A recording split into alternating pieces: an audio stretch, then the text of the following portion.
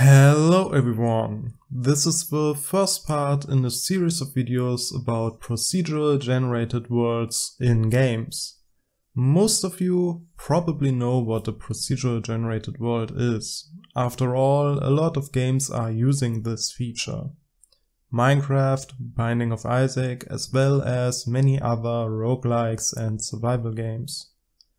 There are many different kinds of procedural generated levels. You can have procedural generation based on a large complex formula to create a world with its own intrinsic rules. This is often done for outside areas with attributes like humidity, temperature, height difference, etc. The other way is to have predefined chunks that are then just arranged in a semi-random order on each world generation. This works well for roguelikes and indoor levels. One defines the rooms beforehand, and based on difficulty and theme, rooms are selected and arranged in a certain way for the player to play through. Finding the right algorithm to create interesting worlds is challenging and requires a lot of iterations. However, there is one part of the picture that is often overlooked when talking about generation of procedural worlds. How can you make the game run at 60 frames per second without hiccups? That is the question we want to find an answer for in this video series. Of course, we are using the Godot game engine for that, but the topic is general enough that the gained knowledge can be applied to other engines as well. Enough with the intro, let's take a look at what we are working with. This is our game. The small white capsule is our player, and around the player we generate the world with different colored cubes. There is no collision at the moment, as that is a whole different topic that we'll tackle in a future video. Our scene consists of a grid map, a spatial node called player, and a timer node called map_update_timer. Map_update_timer's timeout signal gets passed to gridmap, and the timer has the autostart attribute set to true.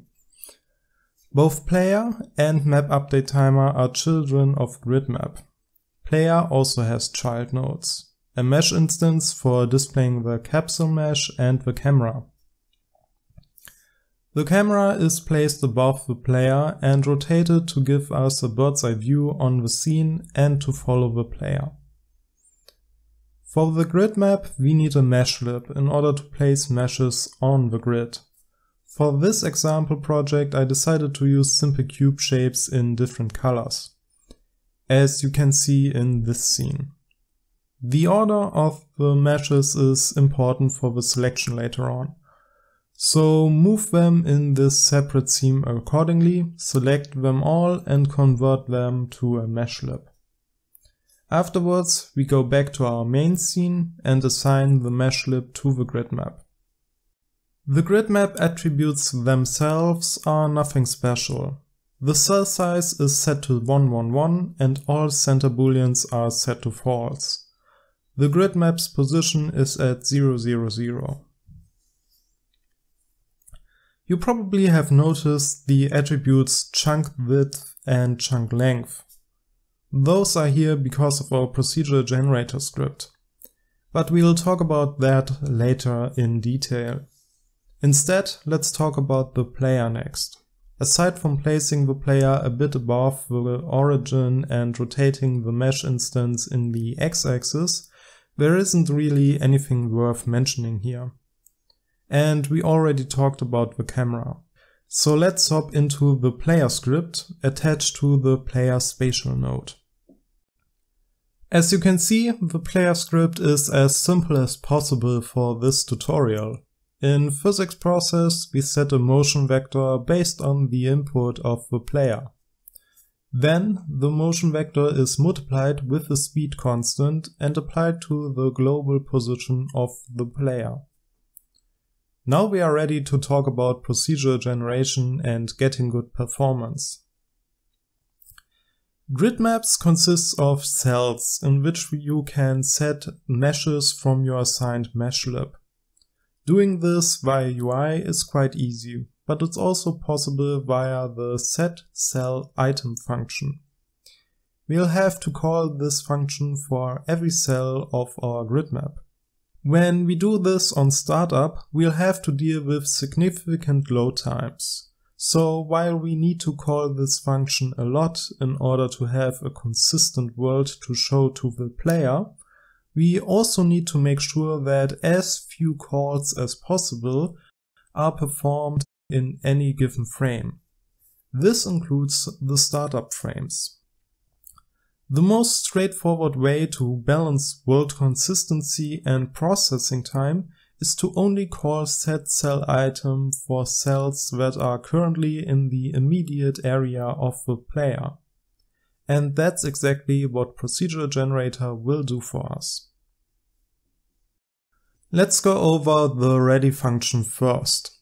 With randomize, we initialize our random number generator in GDScript. After that, we define the size of our height map texture, which also defines the size of our world. Then we initialize the actual noise of the height map texture by creating a new open simplex noise and giving it a random seed. Lastly, when the game starts up, we want a part of the map to be already visible. That's why we call setGridChunk. As we are starting on position 0, 0, we want the according chunk to be visible as well. With that, we have an initial chunk visible, but when the player moves, we need to make new chunks visible. One idea would be to make a new chunk visible each time the player moves. But here's the catch. If we do that, we might end up calling setCellItem for a lot of cells that were already processed last frame. Even if our terrain can change, it is very unlikely that a lot of cells change from one frame to another. All this additional and mostly pointless processing will lead to frame drops in the game. That's why I went for a different solution. Instead of updating the chunk area every frame the player moves, chunks are updated on a set timer. The timer in question is map update timer, which in my case updates every 1/10 of a second. This is about 6 times less than updating on player movement at 60 FPS. So that reduces not only the total amount of calls for setCellItem, but makes it also much more likely to process new cells while moving the player. Even if we do process cells we already processed before, that's not a big deal, as we don't do it as often. Also, again, maybe the terrain can change dynamically.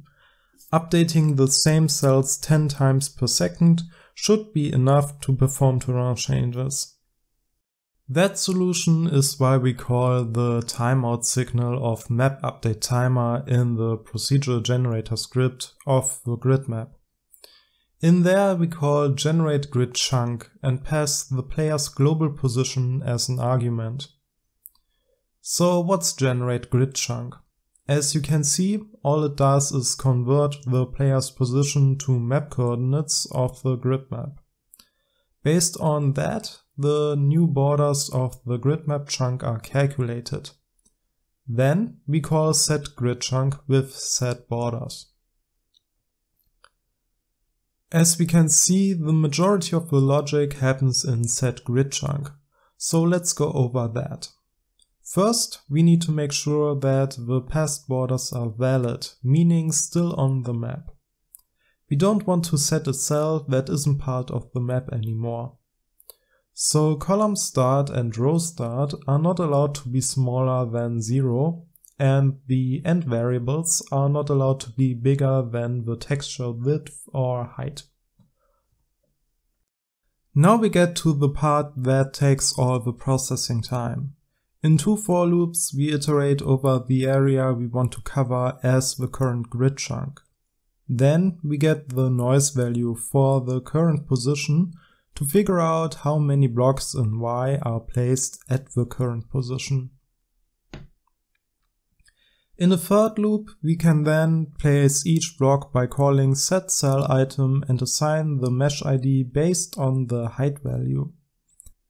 That's why I said earlier that the order of our meshes in the meshlib matters. With the code explained, let's talk more about some of the decisions I made. When looking at how we are using the noise texture, you might ask yourself why we are using it at all instead of pure randf. That's because pure randf wouldn't create smooth transitions between the different height levels. The different height level surfaces would also be much smaller in size and change more frequently, which is just unnatural. Interestingly, even though we perform the noise calculation via a texture, we don't actually need to get the noise values from the texture.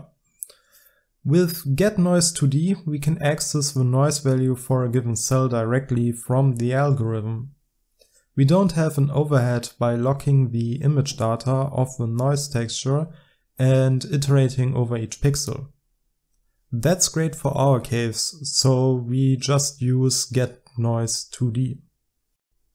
After all this work, we should have a procedural generated map and a game that always runs at 60 FPS, right? Well, not quite. While initially everything seems fine, you'll notice after a few minutes of generating map chunks that the frame rate drops to single digits. That's obviously unacceptable for any game, so we'll address that specific problem in the next video. That's it for today. Thank you very much for watching this video, and until next time, bye bye.